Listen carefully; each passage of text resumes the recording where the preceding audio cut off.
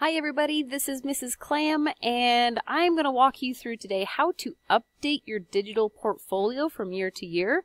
A little note, this video is for students who already created a portfolio in the past and you're wanting to update it for the current year. If you haven't made a portfolio yet, go check out the first video. That is right here. Okay, so I'm inside of the North Valley Academy Digital Student Portfolio. That's inside of Buzz. Let's get started. First of all, go to your digital portfolio. You can find it two ways. Number one, you can go to your Google Sites app. So if we go into our Drive, go to the apps, go to Sites, and we're looking for the new Google Sites. And inside of there, you should have your digital portfolio from before.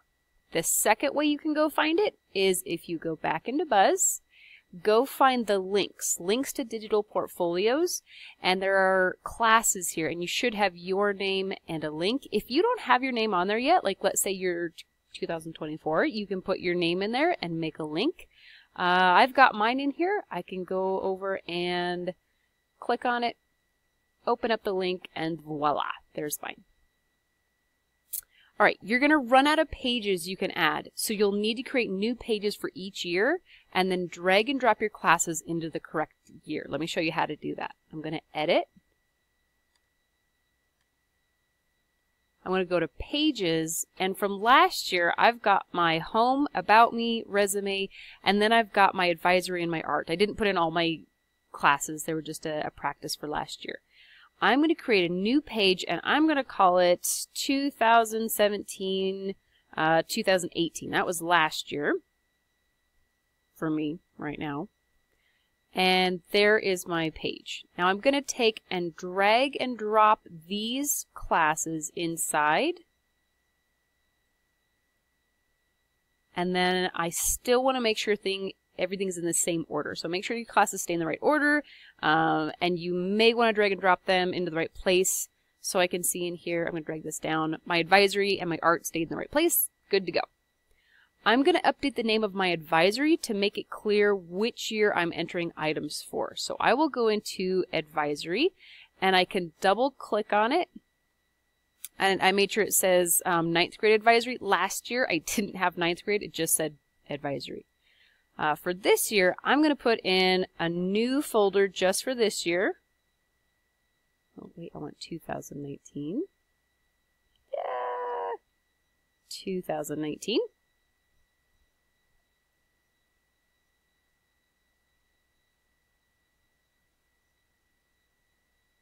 That does not belong in there, so I'll drag that out.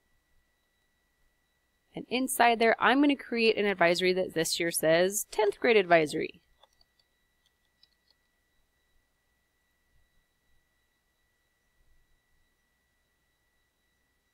And that'll go inside this year's. All right, inside of your classes, you're going to need to make sure that you have a description, and you're going to make sure you have 3 evidence items for each class. Your description should be fun and interesting as well as detailed. So let's say for this year, I have a class, it's called TART, but officially it's Humanities. So I'm going to say Humanities, and done. Inside my Humanities class,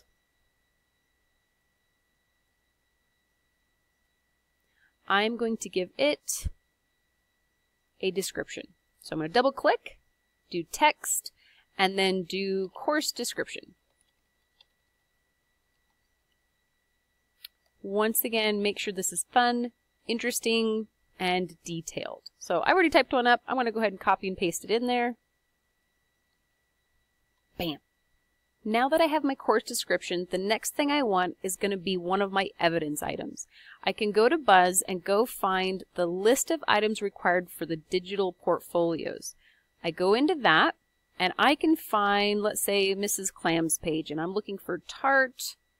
There we go. My first thing, my evidence item number 1 is my digital art portfolio. So I come back into here. I'm going to put in my divider. Then my text box,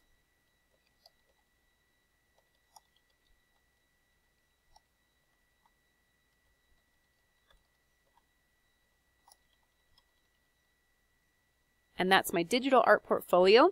I can actually link this right in by going to my drive, and I can search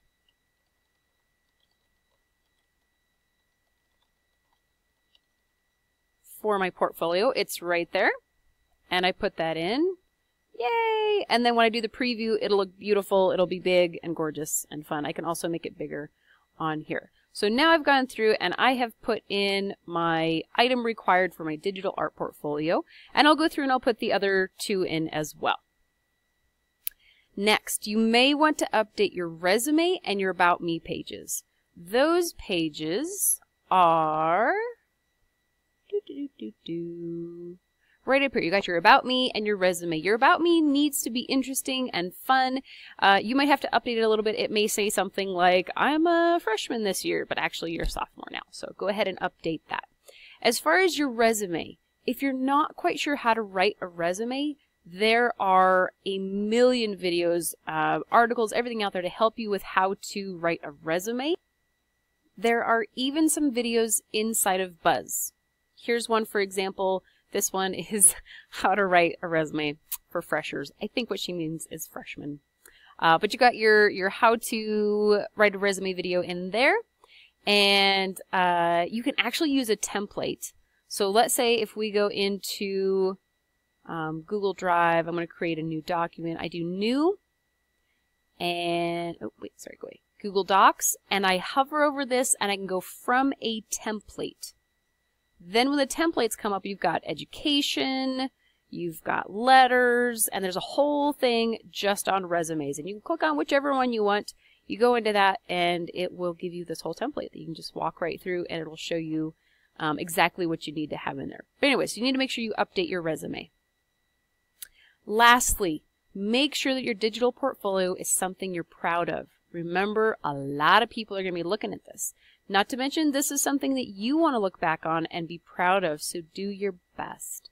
Good luck, you guys. I hope that answers your questions. If you need help, remember to ask. You can also rewatch the video, the first one on how to create your portfolio. Good luck. I hope this turns out to be something you're really excited about.